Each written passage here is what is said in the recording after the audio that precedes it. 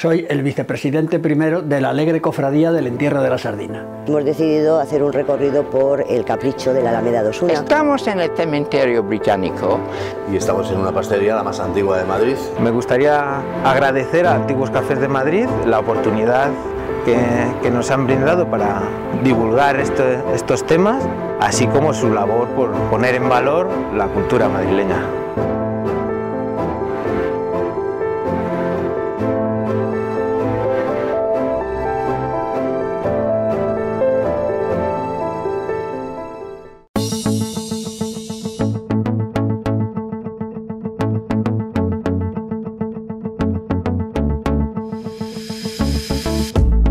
Antiguos Cafés de Madrid cierra su segunda temporada en YouTube y solo podemos deciros gracias.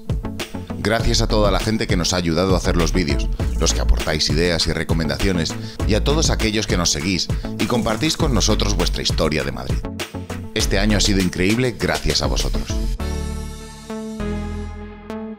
Por todo ello, hemos querido realizar este vídeo resumen que muestra lo mejor de este año y recopila todas aquellas historias y curiosidades que, por falta de tiempo, no pudimos mostrar durante la temporada. Como la historia del búnker del Parque del Capricho en la Alameda de Osuna. Estamos justamente delante de la puerta del búnker del Capricho, que además ha sido recientemente rehabilitado y restaurado para poder ser visitado por el público. ¿Qué fue este búnker? Bueno, pues el palacio en su evolución, ya en pleno siglo XX, estaba en un estado de abandono.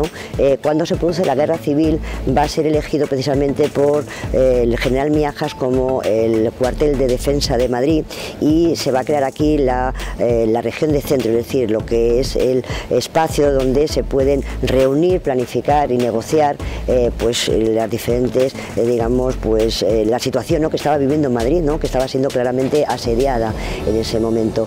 Y aquí fue donde precisamente se firmó la rendición de Madrid, ¿no?, en el año 39. Durante mucho tiempo ha sido un espacio, pues como diríamos, casi no prohibido, pero sí oculto, hasta que, ya digo, ha sido recuperado, y simplemente son dos estancias con un pasillo, todo el alicatado, ¿no?, con azulejería pues básica, es decir, blanca, pero bueno, forma parte de nuestra historia, ¿no?, y se aprovechó precisamente la ladera del jardín romántico para bueno, pues horadarlo, ¿no?, y crear pues como una especie de hipogeo, ¿no?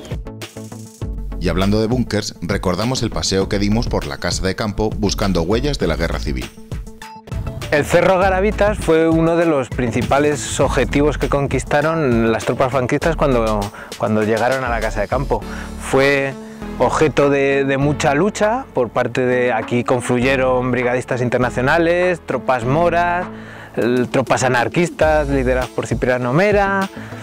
Desde aquí se bombardeaba Madrid, y uno de los objetivos principales que se pueden divisar desde aquí es el edificio más alto por aquel entonces de Madrid, que era el edificio Telefónica, que era el centro de comunicaciones del Gobierno de la República, y por eso constituía uno de los principales puntos a bombardear por parte de Franco. Descubrimos los secretos de algunas de las tiendas más antiguas de Madrid. Pues mira, esta es la parte baja del local, que lógicamente toda la familia siempre hemos llamado la cueva, que realmente la hemos usado siempre de almacén.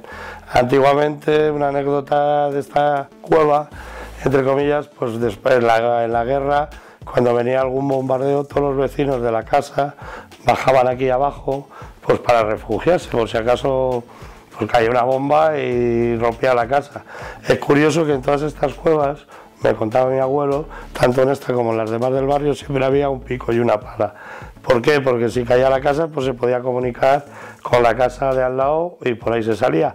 Nosotros, ahora mismo, mira, conservamos la pala de aquella época. El pico lo hemos perdido, pero la pala la tenemos. Y nos encontramos con los orígenes del circo Price. Bueno, aquí reposan los de la familia Parrish, que es una familia inglesa que llegaron a Madrid en los años 1850, no está cierto. Y ellos tenían circo, no tan grande como el circo Price, Pero después de la muerte de Thomas Price en 1878, ese señor del circo Parrish ha podido hacer la fusión de los dos negocios y creó el circo Parrish, que normalmente se llama circo Price, porque han conservado el antiguo nombre del circo más conocido.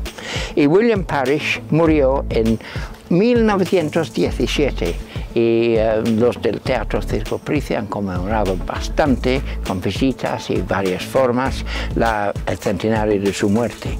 Después de él le sucedió su hijo y siguió hasta 1970. Pero el mundo ha cambiado, el mundo del espectáculo, el tipo de circo ha cambiado y se quedó sin estar en activo hasta cuando lo vendieron al ayuntamiento en 2002. Y el Ayuntamiento de Madrid han dado nueva vida a la tradición de ese circo de William Parrish, que se llamaba Circo Price, aunque su apellido no era ya Price, sino Parrish.